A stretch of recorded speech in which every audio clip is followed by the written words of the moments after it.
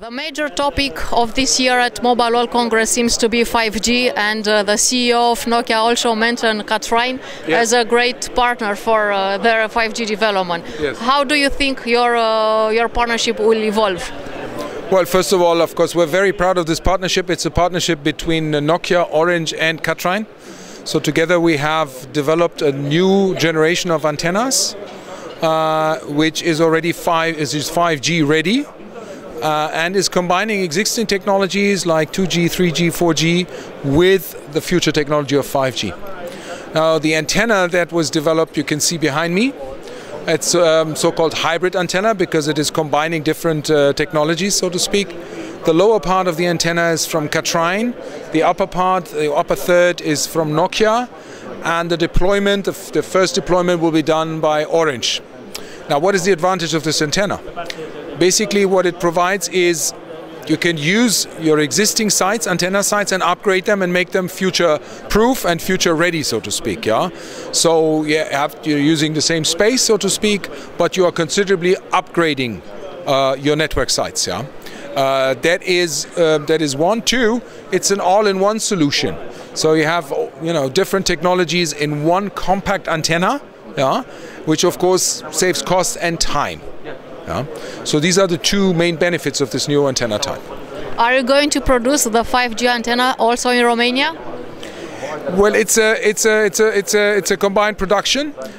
So basically, the active part from Nokia is being supplied, and then we do the finishing of the antenna. So we add our part of technology, and then the finished antenna will be delivered to the customers.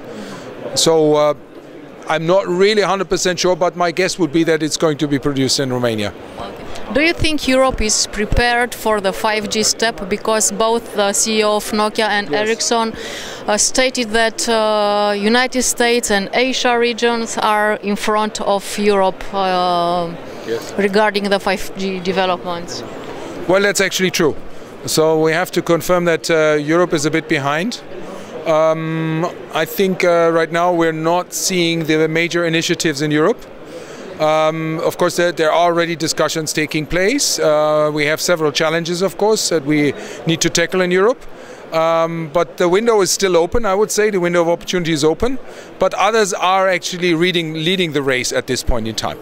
Because in Europe we have a lower ARPU, we have too many competitors, we have too much regulation. Do you think these are the main problems?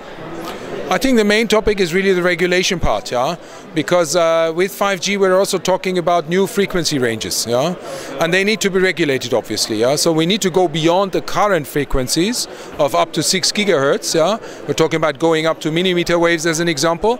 So the sooner you get the regulation ready, the sooner companies will invest. Because nobody wants to make an investment if it's insecure. And we're talking about major investments. Yeah? So I think, yes, regulation for sure is a very important ingredient. Other than that, of course, we need to build and upgrade our networks. Yeah? We need much more fiber in our networks because all these massive data, they need to be transported also under the ground, not just by the antenna. I think that's the second challenge we have in Europe. Yeah? Investing much more into powerful and capable networks. From the mobile operators, who do you think is the best position now for the 5G? Who is your main client, let's say, for the 5G antennas? Well, 5G, to be honest, I think everybody is now investing into 5G. So I wouldn't be able to mention just one name. Everyone is already engaged in 5G projects and initiatives. And so we're seeing a broad movement towards 5G. It's not just a single company.